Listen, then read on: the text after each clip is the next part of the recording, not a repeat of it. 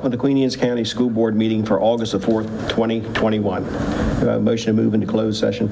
Yes, Mr. Smith. Pursuant to the general provisions, Article 3-305 and 3-104, I move for the Board of Education of Queen Anne's County to move into a closed session to perform an administrative function, to discuss the appointment, employment, assignment, promotion, discipline, demotion, compensation, removal, resignation, or performance evaluation of employees, or officials over whom this public body has jurisdiction, any other personal matter that affects one or more specific individuals, to consult with counsel to obtain legal advice, and to consult with staff, consultants, or other individuals about pending or potential litigation. Have a motion. Do I have a second? Second. All those in favor say aye. Aye. Motion carries 3-0. Thank you. We'll be back at 6 o'clock. Good evening. Welcome to the Queen Anne's County Board of Education for August the 4th, 2021. Can we stand for the pledge? I pledge allegiance to the flag of the United States of America and to the republic for which it stands, one nation, under God, indivisible, with liberty and justice for all.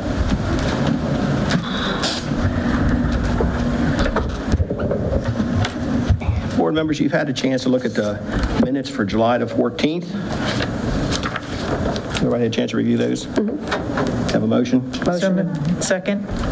I have a motion and second. Any further discussion? All those in favor for approval say aye. Aye. Ayes have it. Okay. Now we have approval of the work session minutes for July the 21st. So moved. Second. I have a motion and second. Any further discussion? All those in favor say aye. Aye. Approved. Okay, the next thing, we have closed session minutes for July the 7th, 14th, and executive close for July the 7th. Have everybody a chance to review those? Have a motion? So moved. Second. A motion and a second. Any further discussion? All those in favor say aye. Aye. Ayes have it. Mr. Smith, I'd like to make a motion to approve the agenda as presented. So moved. A motion and a second. All those in favor say aye. Aye. Aye. Ayes have it. Okay, Dr. Sailand, we're on to Shining Star? Mm-hmm. Yes. Shall we?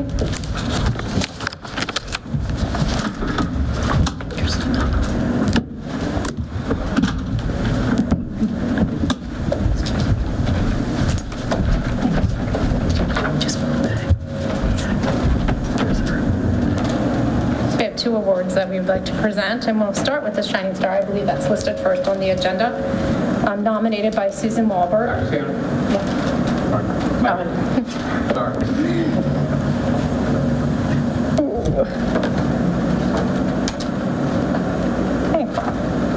Good evening. Better? Okay, so we have 2 awards this evening, nominated both by Susan Walbert, who is the principal at Churchill Elementary School, and I believe she is here. Correct. If she wants to come on up. Want to come up? Yes, please. The first person that we would like to recognize is Miss Susan Peterson, who is the administrative secretary. If she would come up, please.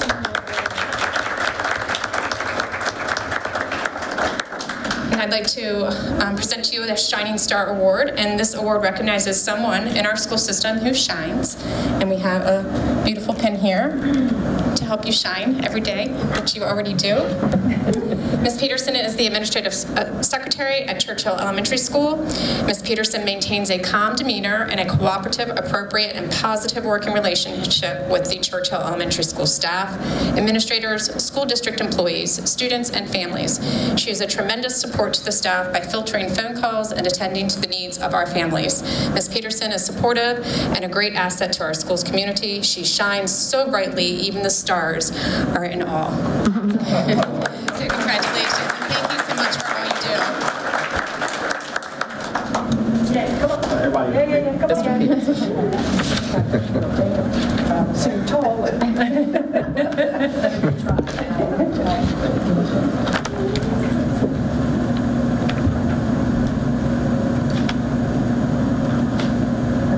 Thank you.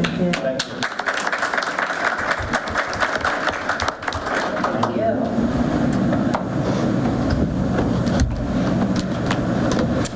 this next award is the Energizer Bunny Award, and this time I'm going to do it right because we have two gentlemen here that we'd really like to recognize because they sponsor this award. And this is sponsored by Bayview Financial with Mr. Chip Brittingham and Mr. Wayne Humphreys, and as well Mr. Mark Humphreys. And this award is given to a staff member who volunteers who keeps going. So a brief explanation for Amber Wright, if she would like to come up, who is the 10-month secretary.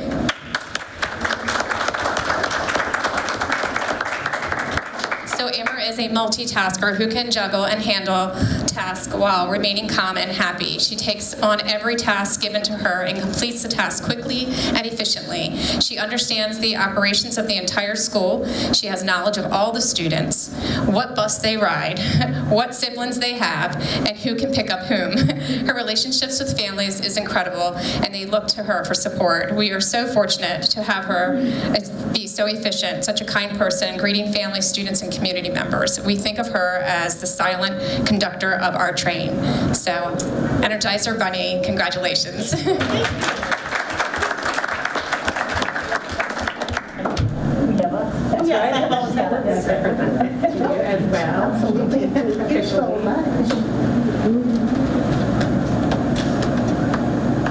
Perfect, thank you.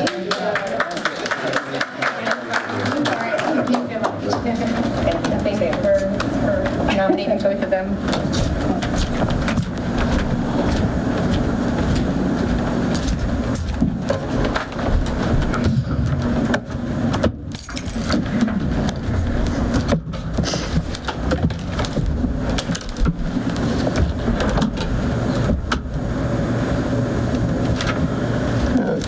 Moving on, board involvement. Andy, you want to? I'll be glad to, sir. Thank you, Mr. Smith. I would like to thank everyone for coming tonight and sitting in the gallery and being a part of our meeting. It is so nice to get back to some normalcy.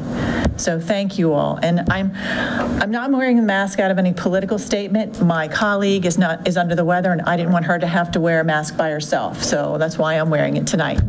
So thank you all very much for coming. My involvement, sorry, I just kind of sound like a frog. I've been involved with the Blueprint for Maryland Schools Committee, and we've been meeting the last 3 Wednesday mornings, and it's been very productive. We've been reviewing it's called the Kerwin Commission, but it's the Blueprint. We've been reviewing areas of that and tackling that as a committee to make sure we're meeting all the points. And we have another meeting set up for the 18th. So we've been diving into the reopening plan, reviewing the ESSER funds and the spending categories, and through surveys identified priorities based on the feedback. So I think we're getting a lot of work done there. Thank you. Well, not really school related, but I did attend the Kent Island Volunteer Fire Department's Carnival and saw a lot of our students there, elementary, middle school, and high school. And, so big hats off for that we were able to have it again, some normalcy. It was wonderful, a lot of fun. I didn't miss, but my friend missed the clam strip. So maybe next year we'll get those back. And saw a lot of our high schoolers participating in a lot of the booths that were put on by the volunteer fire department. So it was just so exciting to see them there and having a good time. What I'd like to bring up is I know we're having an outbreak again, or our numbers are coming up with metrics and it's a concern of people what's going on. And I really hope people that feel comfortable get vaccinated. It's something we need to do. But I also understand that some people have underlying health issues and have concerns about that. And I think if you do, you should talk to your primary care physician or medical professional, not Facebook and not somebody at the Acme. And I think we're all in this together, and we're going to prevail. Dr. Salins will have some other information. We're going to come out on the 16th with what our final recommendations will be for opening the schools. I think that's very prudent for the fact that we'll give parents and teachers time to know what's going to happen, and things change. They're not changing like they did a year ago, but they are going to change. And the other thing, I know we have a lot of concern about this building. Let me acknowledge everybody. Everybody's concerned about this. I'll date myself. I did not graduate from the school, but I did attend junior high here when I was in 7th grade. I remember this as being a gymnasium. I also am tied to a point in 1916 and 1917, my grandparents graduated from this school. So this board has to have a new facility and has to be updated and point. And this is not something that's happened this day. It's been going on for a while. I know it's controversial, and I hope we can come up with a good solution to make sure this building is a memorial and stays in some fashion to what can be done in the future. I know we're going to have comments on it tonight, but I think this board is concerned about that. Dr. Salins is new. This is our new superintendent for most of you that haven't met her. We're in challenging times, but I guarantee you we'll make some good decisions. Thank you. Dr. Salins? Sure. So we've been hard at work staffing. I know that that's been on the forefront of everything we're doing, gearing up and getting ready for next year in the midst of very successful summer school opportunities for students, and also cleaning facilities and preparing facilities for the re-entry of all of our students in the fall, and actually right around the corner as of August 30th, and we're very excited about that.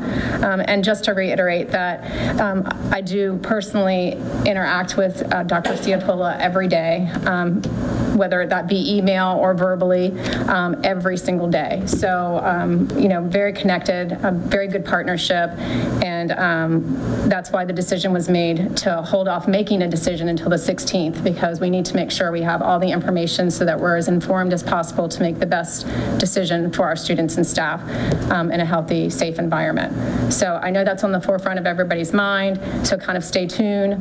We definitely will have something coming out on the 16th, and we'll make sure that we use all of the appropriate information to make the best solid decision we can. So thank you for your understanding in that. And all the other things are going to come through Mrs. Hudak, who she has a wonderful presentation tonight. So you'll see some really great things that are going on this summer. Hudak, So I have hit the ground running, but one of the things that I have done since I started was I attended the Migrant Family Splash Night, which the migrant program right now is being held at Centerville Elementary School, and parents, students, siblings were served pizza. Students received a book. It was just a very nice event. Someone from the Maryland State Department of Education came as well. I had left before she came, but then I knew she was coming. So that was nice that we had representation. Everything that the kids did was surrounding water. So they talked about, there was a lesson about hydrating. So it was a very nice event. They do have another one coming up this month. So that was kind of like, so that would be the culminating activity, but this was something that they did throughout. As Ms. Morissette had shared, we've been doing the blueprint meetings. We've had 3. I've been active in those and working with multiple stakeholders, also working on the safe return to school and continuity plan. So that has been, along with interviewing and, as Dr. Salins mentioned, working on filling positions. So.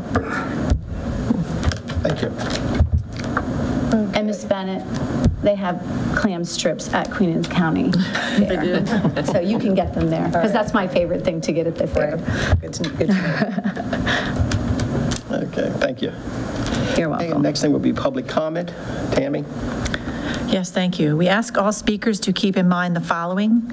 Speakers should sign the roster, including their telephone number and address.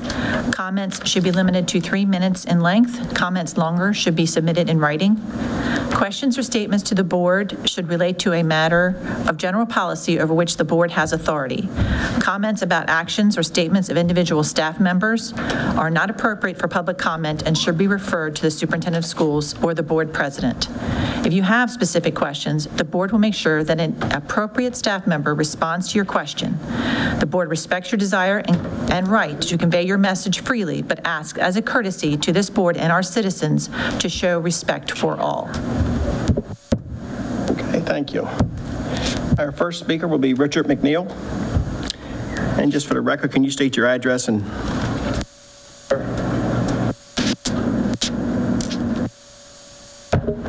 Good evening, Richard McNeil. I live on White Marsh Road, and I'm president of the Queen Anne's County Retired School Personnel, and just like to say welcome to Dr. Salinas, and thank you so much for the time we had introducing each other, and Absolutely. welcome to Ms. Hudak. I've worked with her before, so you got a good person there. Thank you.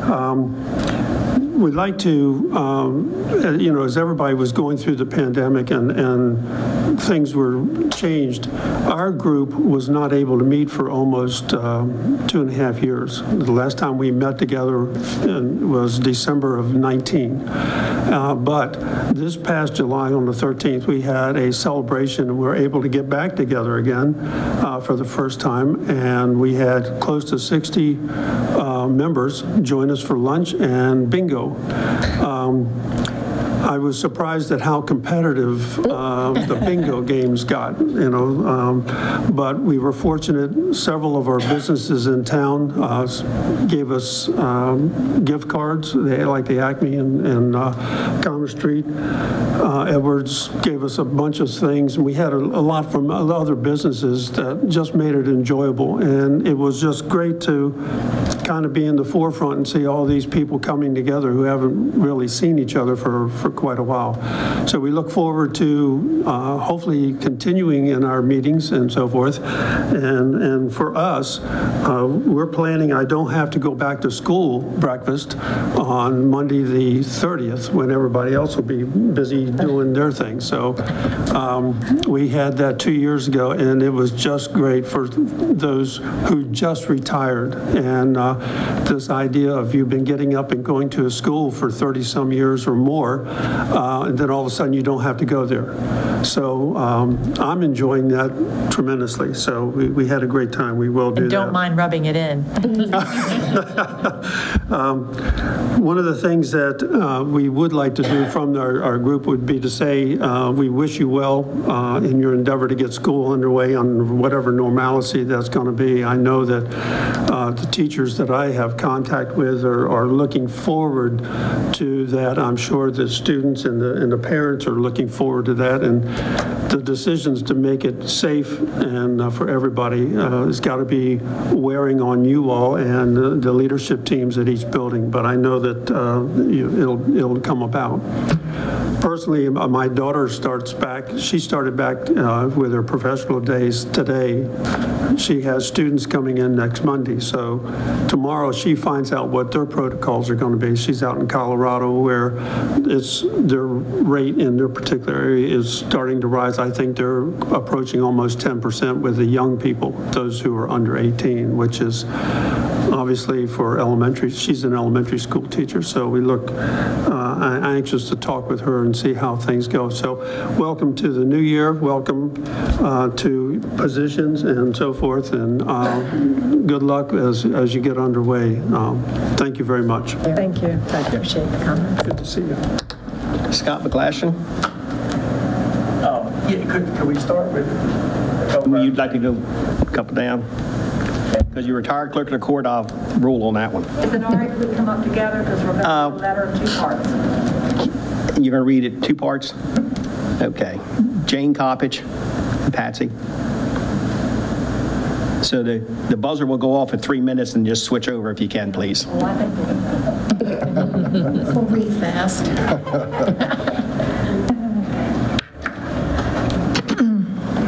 Good evening.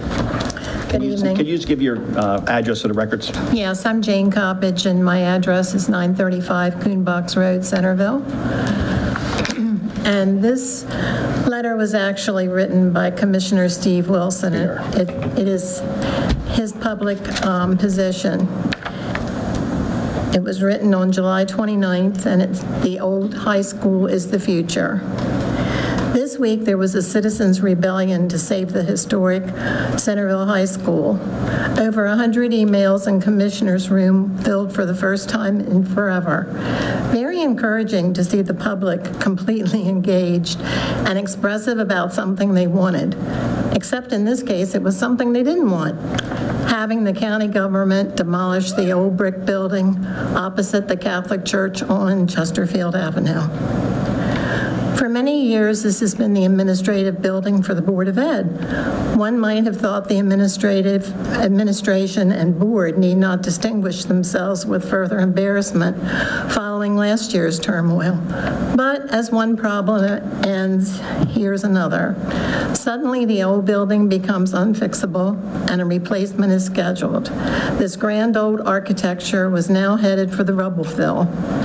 To add to the chaos, county government neglected to form anyone, much less consult whether this demo and rebuild was a good idea.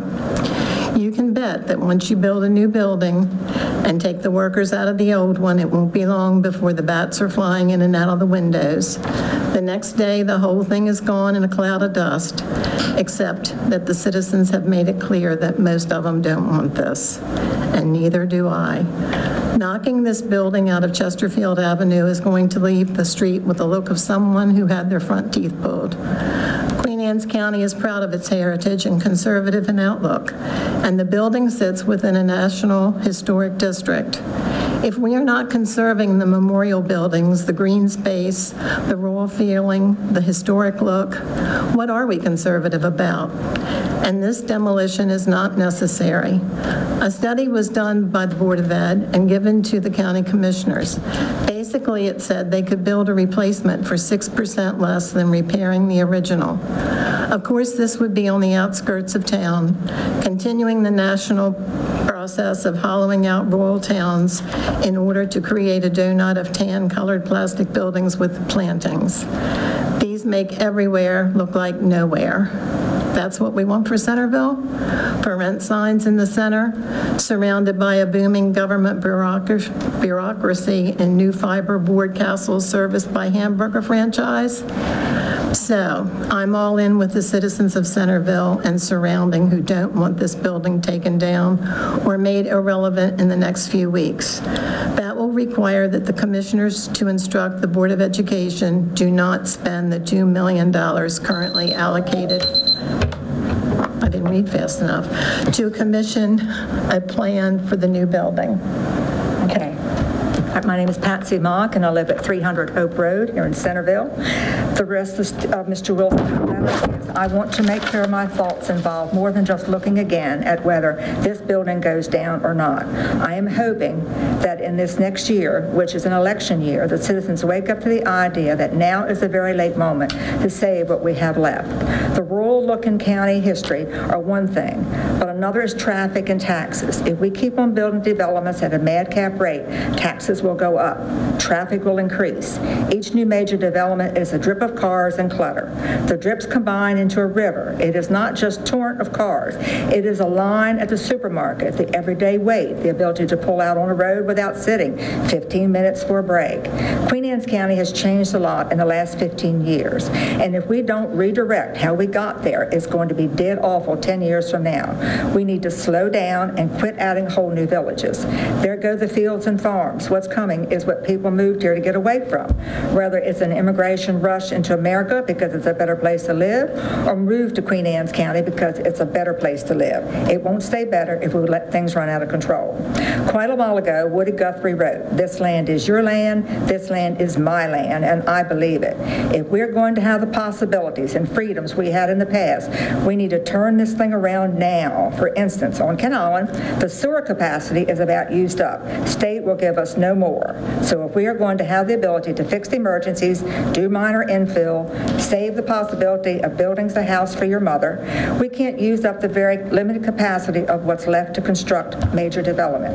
The schools are now over 90% full. If we push the population up and state law makes us build a school to fit new students, there go your taxes, increased by about 10%. I don't think you want that. Please see this drive to save the high school as just part of the puzzle. The public and commissioners need to take a deep breath here and decide whether this building, these fields, that river are worth keeping. Interestingly, this isn't something we have to spend for. When fewer houses are created, the land and buildings that exist grow faster in value. Prices go up when supplies are limited. I hope we can agree about the best way forward and get there in the next year. This election coming up is going to set the direction in Queen Anne's County. Steve Wilson. I don't know if all of you know or not, but this school was completed in 1901. The first students attended school here. 1903, they had their first graduate, just one person, and they were in grades 4 through 8. And over the years, as the population increased, and the school decided to go to 11 grades and then to 12. And of course, the school closed its doors in 1966. Now, Jane graduated in 1960. I graduated in 1961. This is their school. This is their heritage. We hate to see anything happen to it. So I just would like for you to all to sit back and really think, is this absolutely necessary? Could you stay here? I mean, lots been done to this school. So there we have it. Just think hard. Thank you. Thank you. Can you send a copy of that to the commissioners for both, because a couple factual things in there I have questions about, and I'll be happy to call them later. Sure. Scott McGlashan.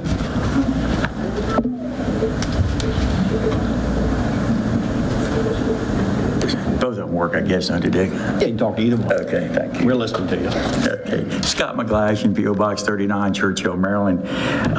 Lifelong resident, Queen Anne's County, graduate of this high school, 1965. Dr. Marcellus, it's nice to meet you this evening, and welcome, I hope. I just want to hit a couple of points here. As some of you in the room know, and maybe some don't, and for the purpose of the QAC TV viewers, I was fortunate enough to be your clerk of court for 24 years, 6 elections. When I came on board, Judge South told me at that point, he said, your charge is we need to look at either upgrading our courthouse or replacing it. It took 24 years for that new courthouse that we see uptown to be built. I never had a chance to be in it, and that was good because I love the old courthouse. As we speak, that old courthouse is being repurposed. Let us suggest, and as Commissioner Wilson said, that we filled that room up, the county commissioners, and I found out when I was elected official, you listen to the people who elect you. You're elected officials. I was an elected official, as the commissioners are. Now, Dr. Saylor very, very rightly said, well, you know, you really need to talk to the commissioners, and yes, you are correct. But we felt it's important to come to this meeting tonight and express our views and our points. The most important thing is don't spend that $2 million. They said a study was done. With all due respect, nobody knew about this study, at least in the general public. I'm sure internally you did. But we had studies done on the courthouse, and we finally had a courthouse committee that consisted of important citizens and players that were involved. That's what this project needs done. Maybe this building cannot be repurposed, but I think it can be. We think it can be. And let me say this, if you move out of this building, if you move your people out, Doctor, this building is doomed. And that would be, as Mr. Wilson says, like taking your front teeth out.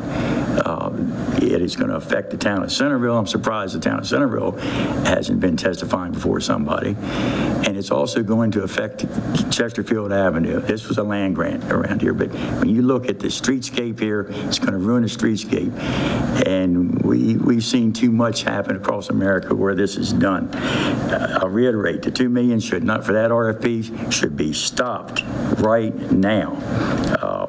Yes, Doctor, I agree with you. You need to be, and the citizens need to be involved with the county commissioners. I think Commissioner Wilson is correct. I think we're going to get a majority of commissioners that agree with him. Let us hope so. I think that's basically all I've got. Oh, the old courthouse has been repurposed. That's going to, and so the citizens know, and you know, the Register of Wills office is going to be moved over there as well as the orphanage court. Also, there's a 911 emergency center that's going to be placed in the basement there, thanks to Commissioner Wilson. But again, this building can be repurposed, and the facade should stay here, even if you tore everything out from the back. It can be done. Thank you very much. And again, Doctor, welcome to Queen Anne's County. And I know you're, as I said to you earlier, I know your brother, and good family. Thank you so much. Thank you. And I just want to reiterate one little thing. personal names, and certainly nothing was said out of bounds, but this is a board decision. Dr. Salins is the superintendent. It's just come on board with us, request things that we need for our school system. This board sets up things in our capital plans and have been in our capital plans for many a year. So it's putting it's not the weight on her. It should be addressed to this board, 5 board members. Mark's not here, but that's who it should be addressed to. And Dr. Salins will be a major part of that decision, but don't put her right underneath this right away. Thank you. We were just welcome. I like this. I know you're going to do the right thing, Dave. I know you're going to do the right thing. I know the board's going to do the right thing. We will do the right thing. Okay, Bill Sharp. Thanks for having us here tonight, by the way. Thank you very much. Bill. Appreciate it. Bill. You Done, no? You done? Okay. You, Mr. Higgs?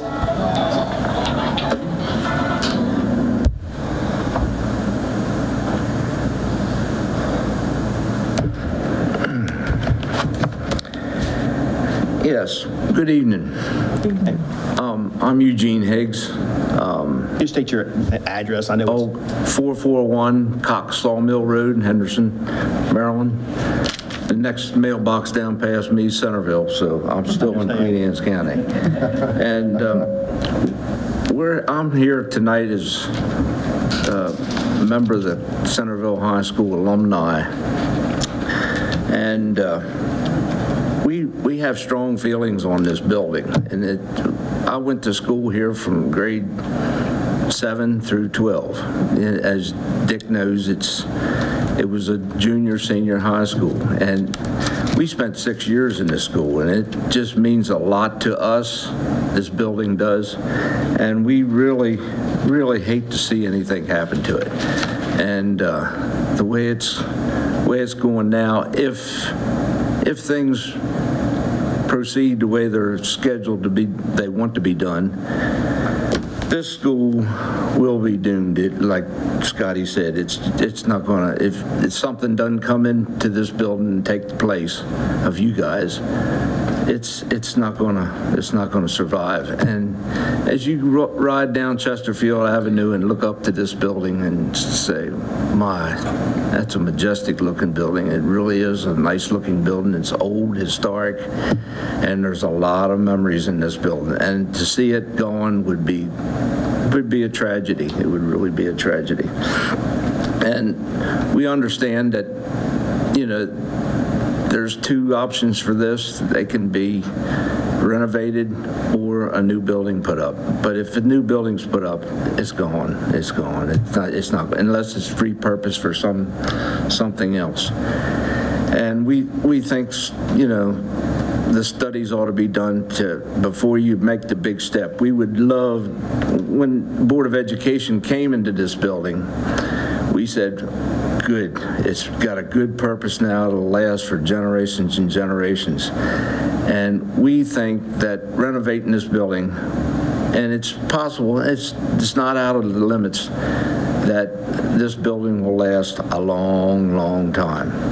And we hope that you guys do the right thing and renovate this building and stay in here. We love to keep you in here. Our alumni, I don't know if you're aware of it, but our alumni is very active.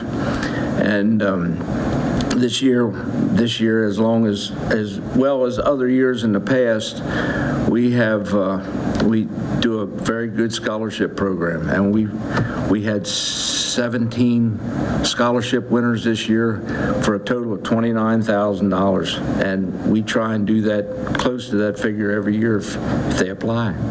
And this will go on for generations and generations, even after we're gone. So we just hope you guys do the right thing and keep your offices here, keep Centerville High School alive and well. Thank you. Thank you. Thank you. Thank you. Raven Bishop.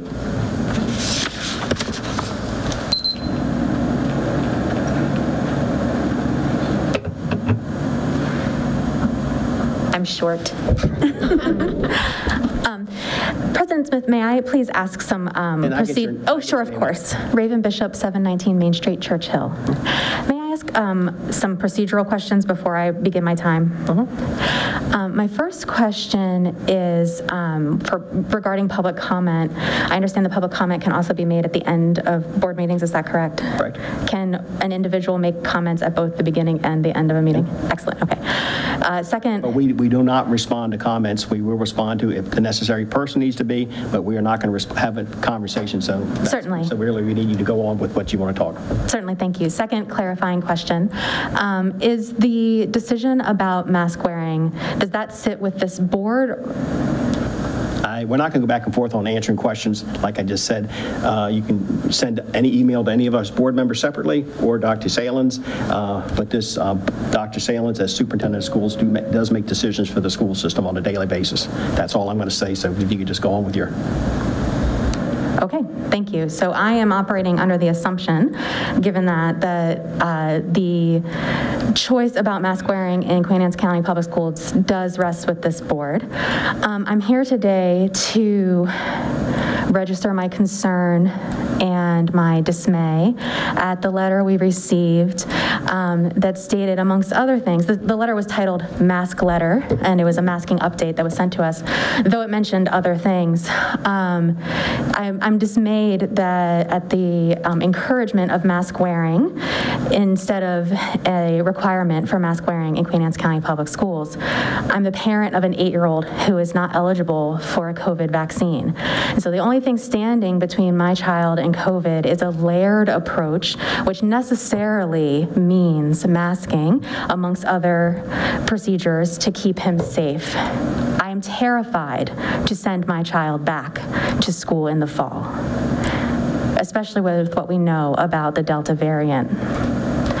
I feel that the decision to not require masking in Queen Anne's County Public Schools cuts off my child's access to a public education. I think it is a horrible thing for Maryland to kick the decision-making process all the way down to local boards. And I would hope that other parents who are terrified to send their children to school in Queen Anne's County Public Schools would join me in contacting officials at the state level to remove that burden from our school boards.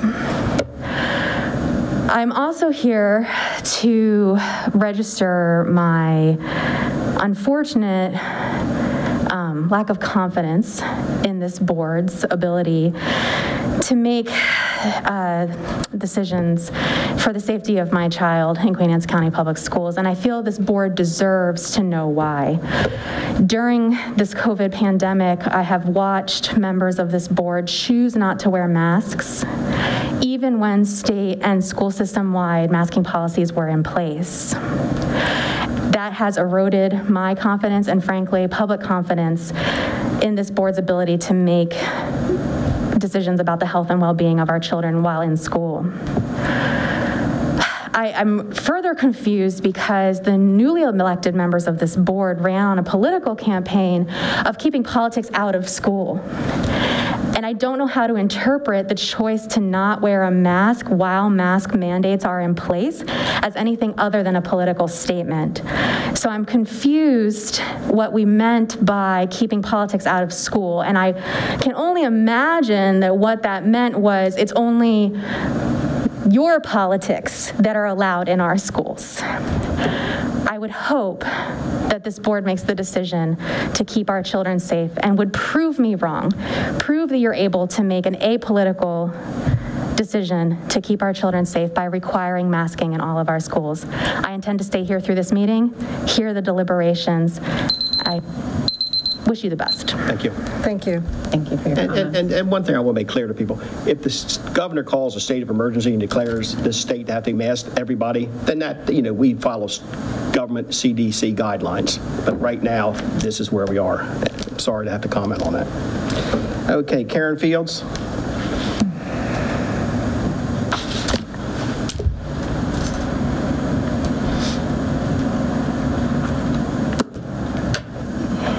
Good evening, everyone. I'm Karen Fields. I'm president of the Queen Anne County Education Association, and Centerville Middle School is my second home.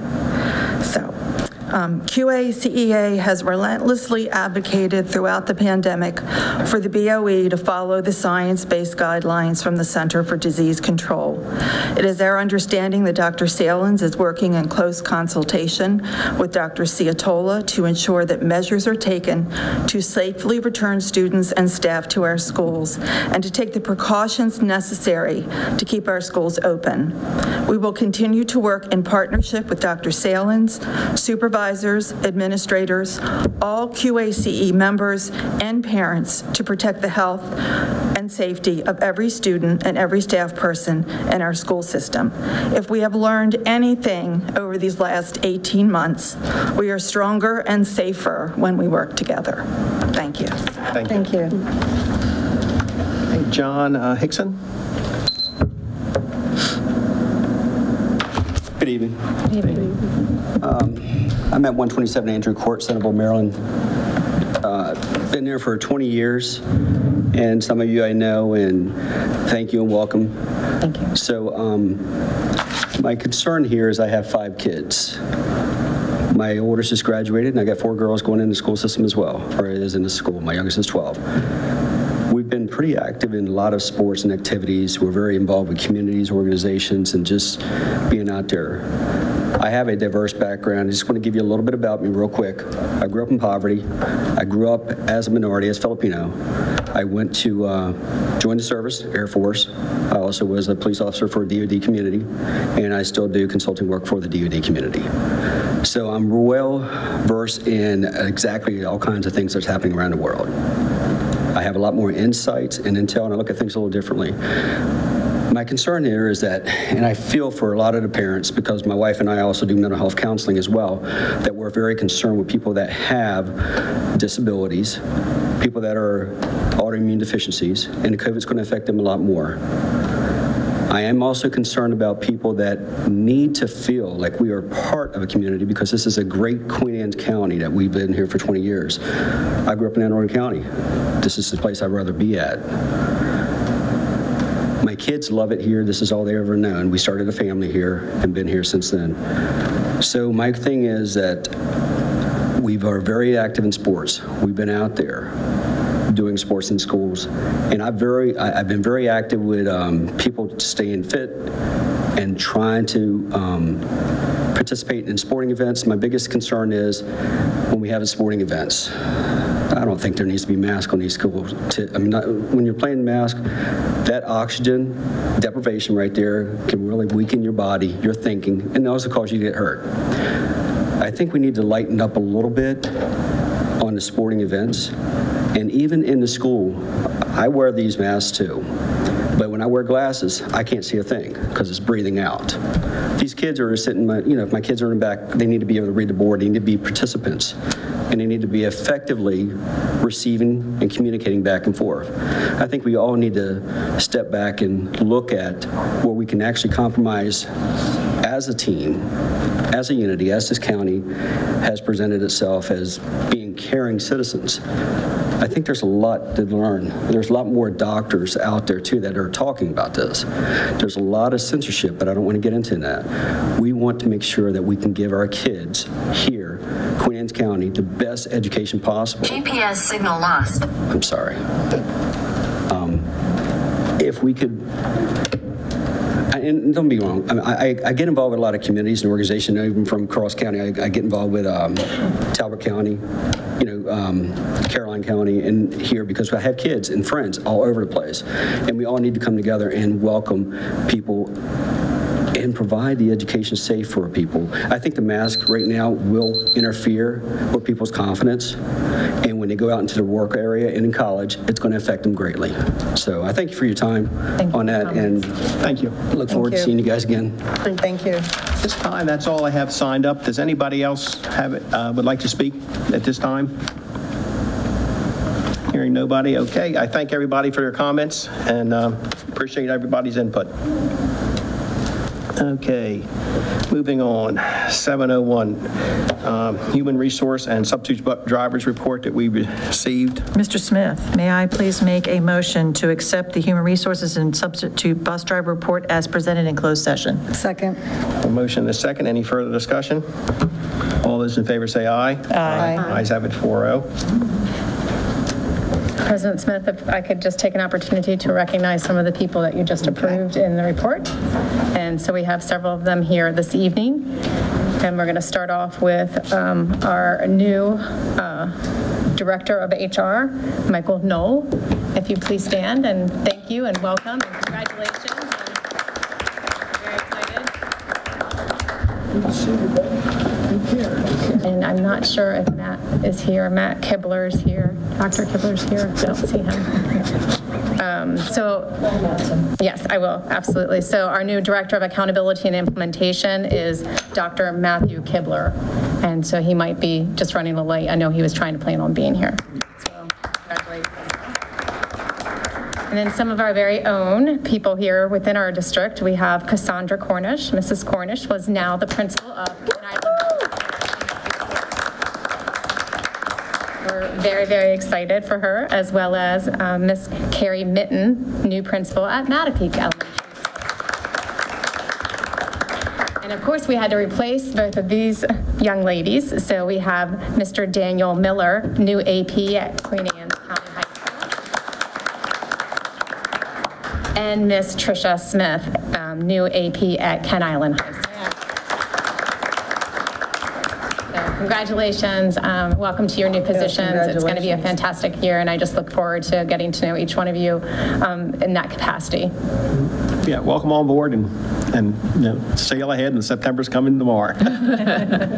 So could we entertain a picture? Yes, yeah, let's get everybody up. Yeah.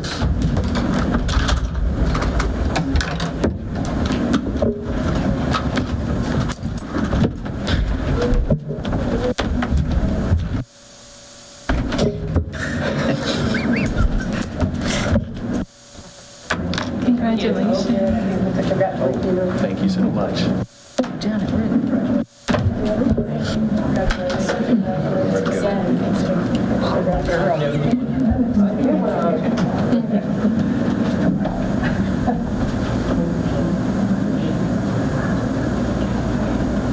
Miss Bennett, would you mind going around this side because I can't see you? Or just everyone scoot around a little? There we go. There we go. Okay. Ready? One more? One more, just in case. There's a lot of you. Thank you. Thank you. Congratulations.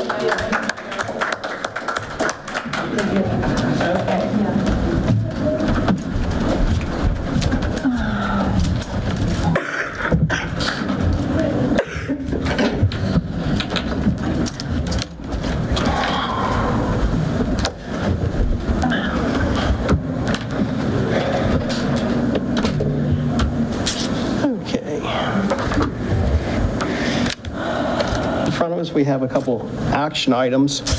Contract for approval for the ADP Enterprise E-Time for fiscal year 2022. Yes, and we have Ms. Towers here. Towers. Yes. Good evening, Dr. Salins, President Smith, board members. Tonight we bring before you for action a request for a contract approval for ADP time and attendance services. Just so you're familiar, ADP is our way that we track time. It's our software that we use on a daily basis to capture swipes. Over 300 codes are possibly entered in each day. You'll notice here, instead of a contract, we're grandfathered in at 600 employees swiping. And we'd like to ask for approval for this continuation of services under procurement policy 310, sole source item number 2. You'll see that the annual amount is $66,000, and it is a budgeted amount under unrestricted current expense. Do we have any questions at the time? Why is it sole sourced? It qualifies for sole source because it has to be customized with our accounting system. So under policy 310, sole source number 2, compatibility of equipment and software, it takes a lot of time and behind the scenes to coordinate with ADP and to talk with our accounting software. It's not something that can be done overnight. It takes a lot of time, and we have it where it's customized and it works well. I had a question about the invoice. Okay. It was slightly under the 5,500 that's proposed, as opposed to the yellow sheet. So is it an estimate? It usually increases. We haven't gotten an invoice for July. Okay. It usually increases less than about 2% a year, so just a little bit of wiggle room in case we see an increase there. Okay, thank you. And I see 600. We have more than 600 employees. Correct. We're grandfathered in at 600. If we were to go to a contract, it would be actual employees and actual SWAs. So that'd be up to 900 to 1,000. Correct. Any further questions? I have a motion to approve this contract. I have a motion, may I make a motion, Mr. Smith, to approve the contract with ADP Enterprise E-Time for fiscal year 2022, fiscal impact dollar amount of $66,000 annually, budget source is unrestricted current expense budget. Second. Motion is second. Any further discussion?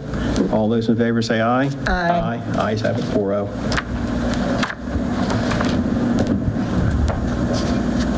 Okay, now we have the third reading. First, title. Title. Yes, 9. Yeah, so third and final reading for Title 9 with the changes recommended by the board from last time incorporated into this. So Mr. Evans is here. Yes, good evening, Dr. Salins, President Smith, board members. For the record, my name's Matt Evans, Supervisor, Student Services. Before you is the Title IX Policy 528 and its Regulation 528.1 for its third reading. This is just updating to current laws and COMAR and things like that. Correct. Do we have any other questions by the board? No financial packages update. Do I have a motion? That had been tabled and then they brought it down. So moved. A motion, first and second? Okay, any further discussion? All those in favor say aye. Aye. Aye. Aye. Ayes have it. Thank you. Mr. Evans. And now we have for the third reading. Third and final reading for the Student Nutrition and Health and Wellness with Michael.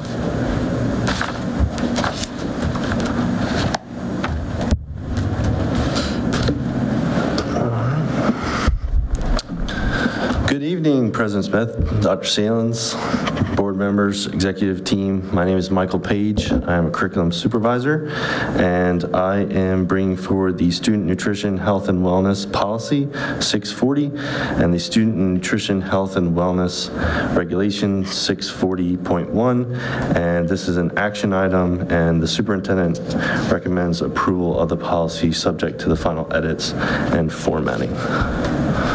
So I do have some questions. Go ahead. Yep. Oh, no, go ahead. I just had a formatting question.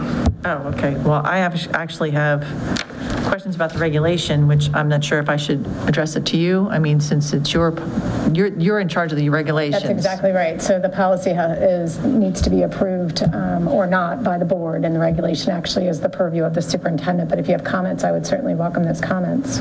So if we just approve the policy, can we just talk to you about the regulation? Absolutely can. So let's just, so the policy is not a problem? Yes, the regulation is simply there for your information.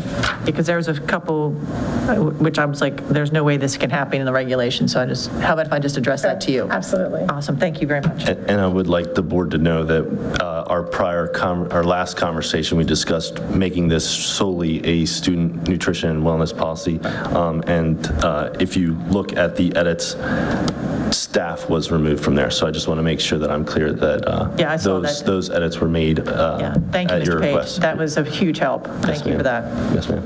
I just had a question on page 1 of the policy, under A of the policy statement. I just didn't know if we wanted to put this policy embraces the Health Hunger Free Act of 2010 instead of embraces Health Hunger Free Act.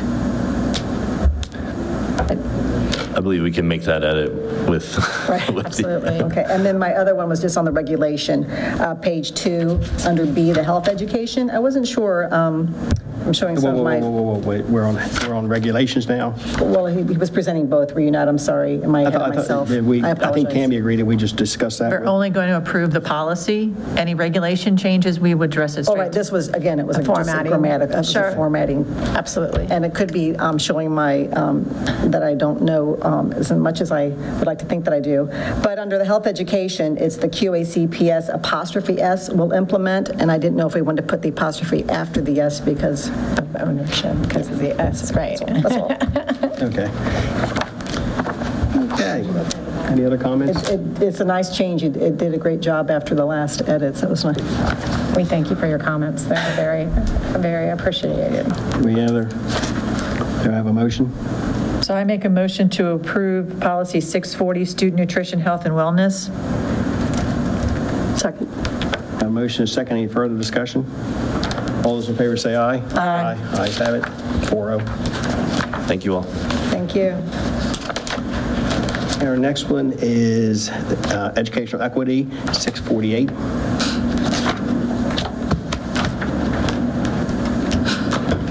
Good evening again, Matt Evans, Supervisor of Student Services. Before you is the Educational Equity Policy 640. It's had different numbers. I apologize. 648. 648. I do have a question, Mr. Evans. We went back to almost the original policy from the state as I'm reading this? So my understanding was Mr. Schiffnelli had made some edits, put that forward, and I believe that our attorney also weighed in, and that's what is before us tonight. So I see that we do not have a description of, and under D, definitions, D, what marginalized student groups, and is that per COMAR, they don't have it defined as well, or are we just going to admit that we all think that we know what a marginalized group is? So my understanding was this reflected exactly what was required by COMAR. I'm looking at that now, and that in marginalized groups is not defined in the COMAR. Thank you, sir.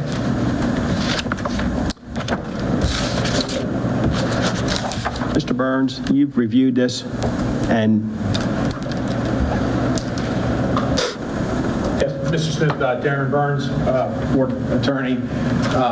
Following your last meeting, I worked with the staff and Dr. Salins and through the committee, recommend a few edits and changes. I think in response to Ms. Harper's question, we in fact kind of scrubbed it to ensure that it was in sync with the COMAR as the COMAR is currently written.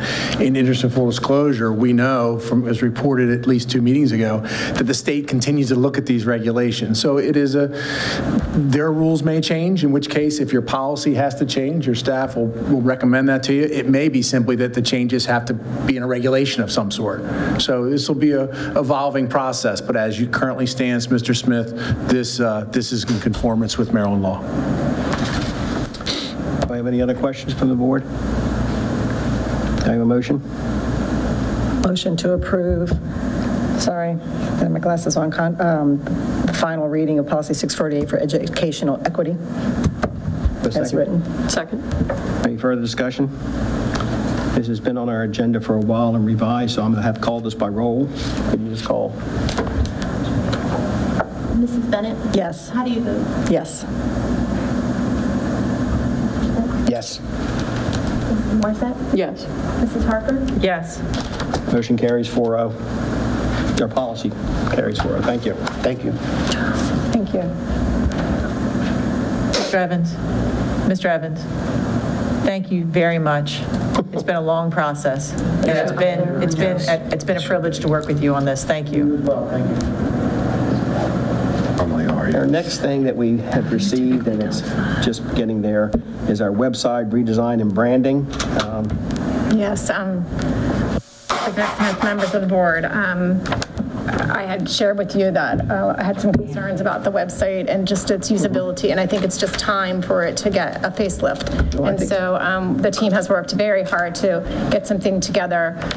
We sent out the RFP process, had a committee that was assembled, reviewed all the different vendors that put in information and made a decision. And our new communication specialist is going to be presenting that to you this evening. And I tell you, our website, and that's one thing we have a lot of, not complaints, but concerns about people, how to get to it, find things and stuff like that. I think that's been especially the last year with COVID, trying to get things back. I think getting this up to speed is an excellent idea. Good evening, President Smith, Dr. Salins, board members, executive team. My name is Lynette Powerwaters. I'm the Queen Anne's County Communications Specialist for the public schools. I'm here tonight to present the action item to seek board approval for the website design and branding for Queen Anne's County Public Schools. On July 20th, an RFP bid was issued by Queen Anne's County Public School website, redesign and branding. This proposal included the development of the primary website for Queen Anne's County Public Schools, as well as a cohesive rebranding of Queen Anne's County Public Schools and each of its individual schools. The new branding will provide the aesthetic design direction for the project. The Queen Anne's County Public School website will be designed on a multi-site platform that will ultimately incorporate each individual school as a site within a site. This proposal was scored by the following criteria: experience with similar school districts, professional qualifications, technical response to RFP scope of work, timeline, training, and technical support plan.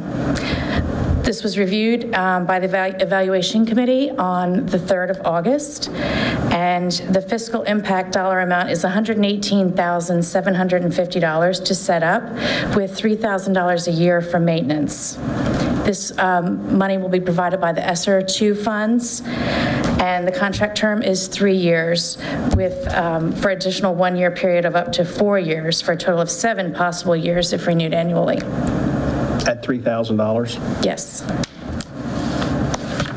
I just had a couple questions about the bid process, because that was kind of a short process. How many bids did we get in? We received a total of 5. 5 bids. Mm-hmm. Okay. Were any of them local? No, it is. Yes. Okay. Mm-hmm.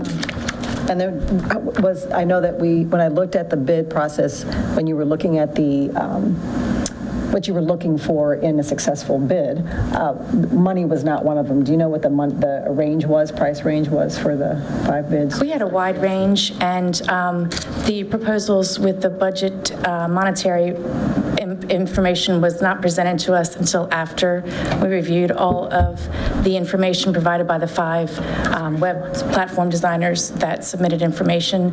So we basically went ahead and looked at all of the information that we really wanted, which we thought would work best for our county. Great, thanks. You're welcome. So I have a question. Are the ESSER funds going to be paying for this every year, or are we going to have taken this out of operating? 3 years. Right. It would be the extent of the ESSER funds then, because it supports COVID and things like that. So it supports the website, so parents have easy access to the information. Correct. And then it's an annual maintenance fee, so it's money up front, and then yearly it's the $3,000. Currently, we use Blackboard, so during that transition period, we will actually have savings that we will have in our unrestricted budget once the ESSER funds are no longer available. Okay. That was my next question, is where we were going to go for the money after ESSER dried up. Okay. Although, how much was the Blackboard? I believe Josh took it last month, and I think it was around 30,000. I'm not quite sure, but 35. I think it was 35. A year? Correct. That's 3,000. 10%. That's a huge deal. And this is only, so the 118 comes out as a one-time cost for ESSER. So our annual, if we go past 3 years, is going to be minimal. Correct. When you said, of course, it's centrally based, but each school will have their own little website, but that will be run through Dr. Salins. Yes, Dr. Salins' office, yes.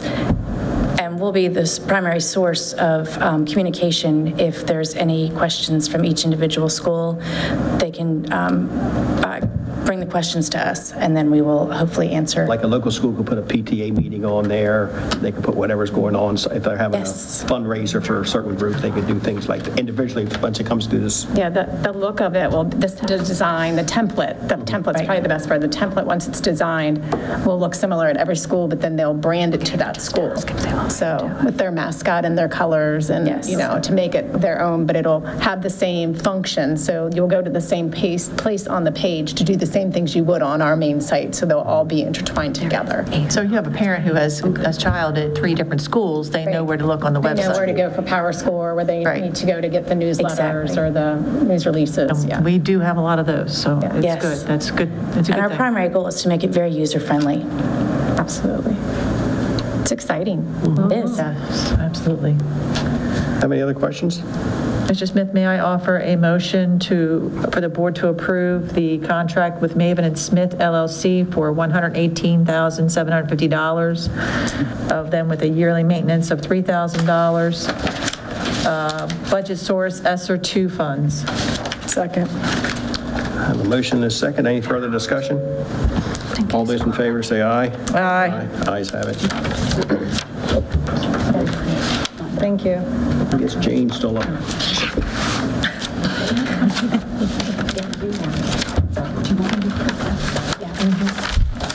You're done.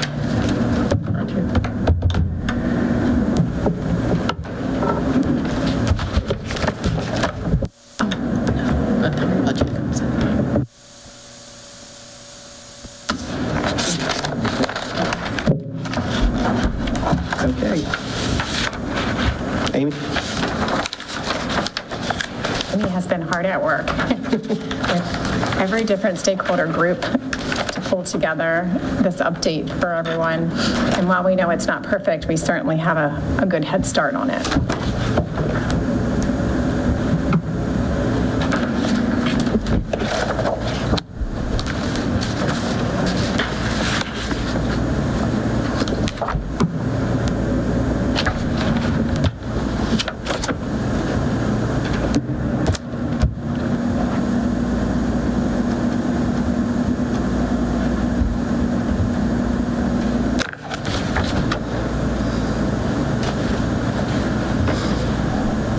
Good evening, everyone. I'm Amy Hudak, Assistant Superintendent. So I kind of want to go back because I do want to share with you a presentation that has been compiled, and it's accolades for the school. So I would like to preface the Safe Schools presentation with this. So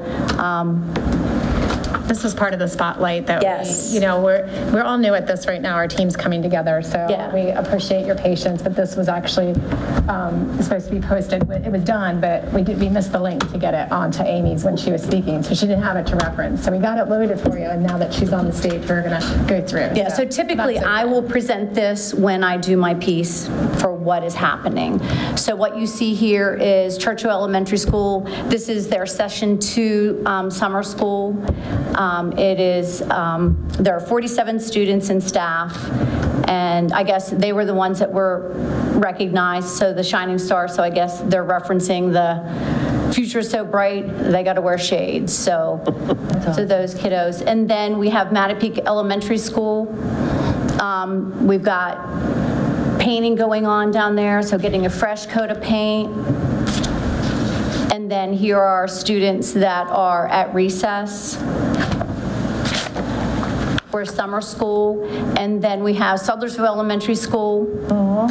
It's PFY, so the Partnering for Youth program, and they're doing, they're drumming on buckets, which I'm sure I can hear it. Looking at the picture, I can hear it. Kennard Elementary School, and it is sparkling. Look at the floor shining. Big smiles with the custodians. They're working on cleaning all the buildings. And then you have Bayside Elementary School. This is their session 2. They're at Ken Island High School, and I can only imagine that those students are loving being at the 2 high schools. But they're working on reading and math skills. And then you have Centerville Elementary. This is the program that I referenced, so the summer migrant program. And then Graysonville Elementary School, this is their session 2. So all of the schools had 2 different sessions, as you know, so everybody's in session 2 at this time. And here's Mattapique Middle. There's Dr. McCoy. She says summer school is cool. These are students that are, as you can see, the picture on the left, they're at Ken Island High School. There's Stevensville, again, they're at Ken Island as well, session 2. And then Sudlersville, something a little unique. They're doing their 5th grade boot camp, which is awesome. They bring the kids in, they do a scavenger hunt, learning about each other. They do the beach ball activity, and then they sat in Adirondack chairs and had ice cream. And here's Ken Island High School. You got athletic fields that are open, and then we have a former Ken Island student that did 130 hours as an intern at the Ken Island Federation for art. All right, Kristen. And in that same vein, we have 2 Queen Anne's County High School students that were awarded $750 scholarships through the Ken Island Federation for art. And there are 2 art pieces that were displayed. That is not their teacher, but that is Miss Sage, who was a former teacher of at least one of the students. And then Queen Anne's County High School, student schedules are nearly finished. That's when this was sent out, and I do know that they have been sent to students, and they are fully staffed. So all teacher positions. Yay. Good.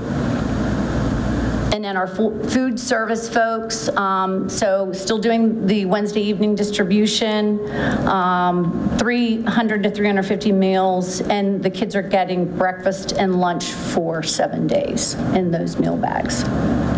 So they are hard at work. I know they come in early, and they are working hard. So that is the spotlight. That's great, thank you. Thank you so much. And thank you for letting me present that, because that would be sad if I didn't get to share it with everybody. So, all right, so what you have in front of you are the strategies for reopening schools. And so we received this information in mid-July, and the direction, I'm just going to kind of tell you the process. So we were given the directive to create a safe plan for reopening schools. The options we were presented with were to either take the plan, the reopening plan that was presented last year, and edit it, or start from scratch. And then it discussed the strategies, the requirements, as we're referring to them, and they refer to them as requirements as well, and that's this document. And then what you see is the 2020 requirements, and then the 2021 requirements that are placed right beside the other requirement. And there were 13 last year, and they condensed one of them. So they took 7 and 8 and they combined them, and then they omitted the 12th requirement. So this year we have 11, but the language is very much the same. There are a few of them that have been massaged and are more relevant to this year, but they are reflective of those same requirements as last year, with the exceptions of what I explained. So in essence, the plan requires, 1, how the school system will maintain the health and safety of students, educators, and other school system staff, how the school system will ensure the continuity of services, including but not limited to special program students, so academic needs of students and staff, social, emotional, mental health, and other needs, which may include student health and food services. The school system is then required periodically, and that is every 6 months at least, to revisit the reopening plan, the safe reopening plan, up until the year 2024.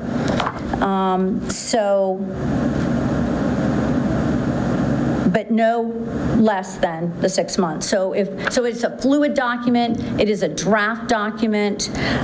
We still have one set of folks that need to look at it, and that's the administrators at next week's retreat. We have presented the reopening plan and it has been through the curriculum and instruction team, the exec team, the blueprint team, and on the blueprint team, it has a lot of community members. So we've gotten feedback, and all of the feedback that was given during the blueprint meeting was then taken back and presented to the curriculum and instruction, and we went through it with a fine-tooth comb, and then I shared that feedback, and then it was embedded. So we've taken all of the feedback, we've incorporated it, but again, it still needs to be massaged some just to make sure that we are hitting all those spots. We just received from MSDE this week a rubric. So that will help us also make sure that we have all of the components in. And this is due on August the 13th. Yes. Yeah, this document is due on the 13th, showing where everything is, and then we will also send the plan. And this is a piece of the ESSER application as well.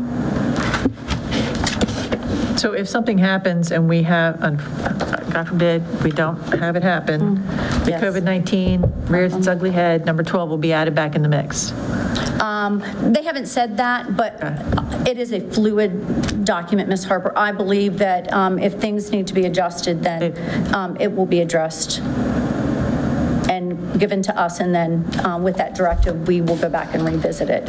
Of course, we do have our previous document. Right. Not that it's perfect, but we will have somewhere to springboard. It's not that we would have to start from scratch. Great. But we're using the best information we have at the time. And Pardon me? We're using our best information and numbers that we have at the time. Absolutely. And if something warrants a change, then we adapt. Right. We will make an informed decision based on the data that is available to us. And adjust the plan accordingly. You need approval for this, right? Yes. So my understanding is you need an approval because it's got to do by August the 13th, and certainly we don't meet between now and then. This is any changes that would come to this, it could be sent back to the board. Yes, sir. And then let us look at it and reevaluate if we had something that, we felt uncomfortable with. Yes, we just have that one group to look at it. But I don't anticipate. If it's not changed, it's not a problem. Yep. But I think that there's any changes, especially substantial changes, it should come back to be reviewed by the board, or at least the board comment on it and find out if we're saying thing. Absolutely, yeah. Certainly we can have that prepared for you on the 18th at that meeting if there's anything. Or we can just have it prepared for you, period. But it's got to be submitted, submitted on the 13th. Right, exactly. So what I'm thinking is, if we okay this tonight as is with maybe some just minor changes, and one last thing, if any of those changes are substantial, anything that we need to see, I'd like to see it. Absolutely. And then the board can respond to you. Sure. On that. Okay. Would that be okay with board members? Yeah. So I have a motion to adopt this. I make a motion, sir, to accept the strategies for reopening process for the 2021-2022 school year. Second. Second, any further discussion? All those in favor say aye. Aye. Ayes have it, 4-0.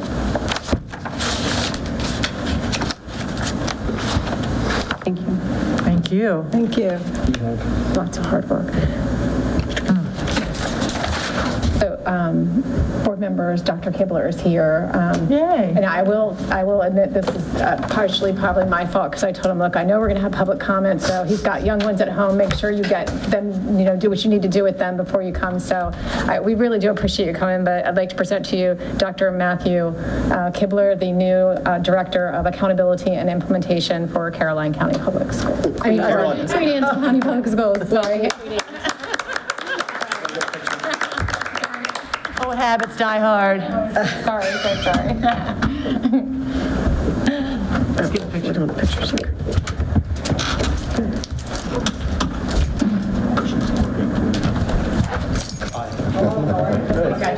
Thank you. And I made sure. Yeah, not named after me. Your father, grandfather? No, I'm from the Western Shore. There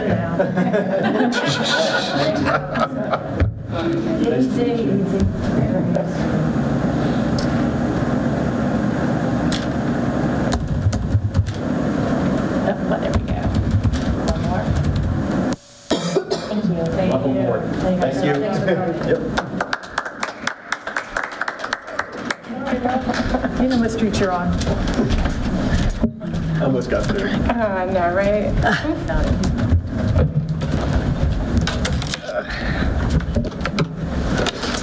I think that ends us for our public comment. No, sir. No. No, I'm sorry. Any discussion for future action? We have monthly expenditures, sir. Gotcha. I'm sorry, Jane. Jane's got to do her number. Keep me straight. Good evening again. Tonight we bring before you the monthly expenditures for period 13. This is our closeout period for fiscal year 21. We're still in the process of paying the June bills, reconciling out the account, and closing out. So bring before you tonight those expenditures along with the ESSER 2 detail of expenditures. So we still have a few more bills outstanding? Correct, and reconciliations, one being the healthcare one. This little number I see on page 8 at 12 is not exactly right yet. It's getting close. To go after healthcare. Is it going to change a lot, do you think? I'm just putting, you don't know. Okay, it's just a nice number to have. Okay. So going to the ESSER 2 detail. Yes. We still have roughly 2.8 left? Correct. Is that the last? Okay, that's what I was looking at. Thank you. We'll see additional expenditures this next week with the closeout of summer school and things like that. Okay. When is the last day of summer school for this year? This week? This week. I guess. Next week. The 12th then. And I hear our numbers have been pretty good with that.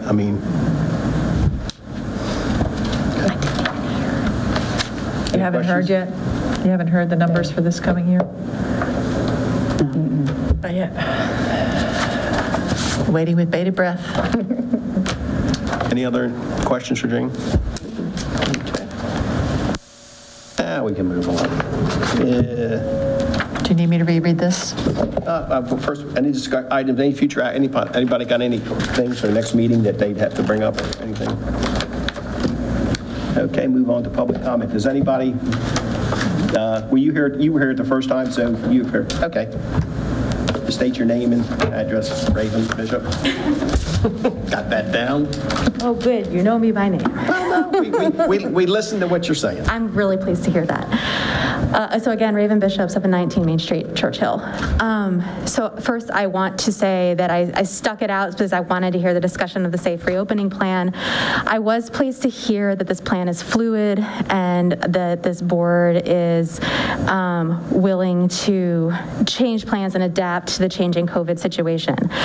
I understand that the communication to parents will happen on the 16th, and I would like to urge Queen Anne's County Public Schools to make transparent how the data that's available to you is used to make these decisions. So instead of saying, like, we'll use whatever data is available to us, we've made this decision based on data and metrics. It would be really useful to say, if the metric is this, then this school system does this. That makes transparent to parents and community members how the decisions are made. And then we will know that the decision is based on things that are not political. That would be the ideal. So I would really urge this board as a parent to make transparent the decision-making process and to give us some metrics that we can look towards too, so we can make informed decisions for our families. Thank you, and again, thank you for giving me this opportunity to speak. Thank you for your comments. Any other person for public comment? Okay.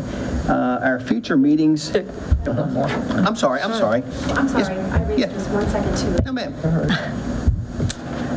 I did not sign the sheet yet. My name is Erin Zimmerman. I live at 104 East Brook Drive in Centerville. welcome to you. We are glad to have you, although I do not envy your position. This time of year is very, very difficult, and there's nothing easy about it. My family and I moved to Centerville 10 years ago. We moved from Anne Arundel County.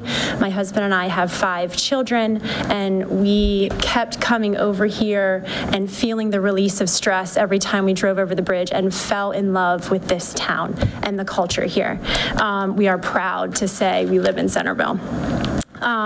We began schooling here when we moved. My son Noah was already in kindergarten, so he began his kindergarten years at Centerville Elementary School. Like I said, I have 5 kids, and they have all been in the public school system since day one. I know that last year threw everyone for a loop, and you guys did the absolute best you could do to make the best plan and put that forward.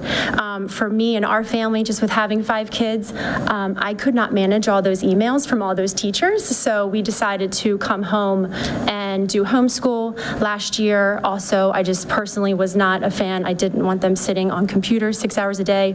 I know that's no one's heart is for that to be happening, but was definitely necessary with what happened last year. We have always felt safe and secure sending our kids to school here. Where we lived, there were teeny tiny pockets of schools that were deemed like the best schools or the safest schools to send your kids to, and it was impossible to get into. When moving over here, it was a safe environment with open arms for all kids to come, and I loved how much my kids have blossomed here throughout the years. My heart breaks for Raven, as she shared. She has an 8-year-old son with specific situation that he's not eligible for a vaccine.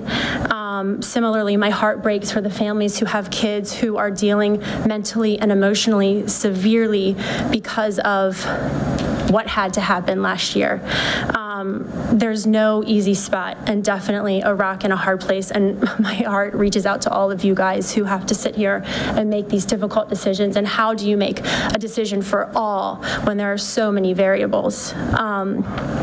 How can we protect those kids who are compromised healthy, and teachers and workers, everybody in the building is compromised with health issues, as well as the people who get compromised emotionally or mentally? I don't know the answer to that. I'm not expecting you all to know the answer to that, and I know that's what we're all working towards. For me personally, I believe for masks on kids day in and day out can definitely be a major hindrance to their emotional well-being, to their mental well-being. I don't know how you police that or regulate that.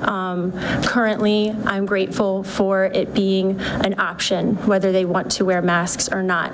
Again, Raven, my heart reaches out to other families that are in a difficult situation where they need that to be the reality. But that is it. That is all I had to share, and thank you so much. Thank you. Do you have any other public comment? Okay, thank you. Our future meetings, we do have a workshop scheduled on the 18th of this month. Our next regular board meeting will be September the 1st. We'll be back in school by then. And I also suggest everybody next week to attend the Queen Anne's County Fair. It runs next week at the 4-H Park. Very oriented family thing. I think a couple booths we have out there. We do, and things of that nature. There's also a lot of things out there to see. And you'll see a lot of people you don't see all year. I recommend highly to go there. Do any board members have anything? Thank you, everybody, for attending. Thank you. Yeah. Salem, do I have a motion to adjourn? So moved. Second. All those in favor say aye. Aye. We're adjourned.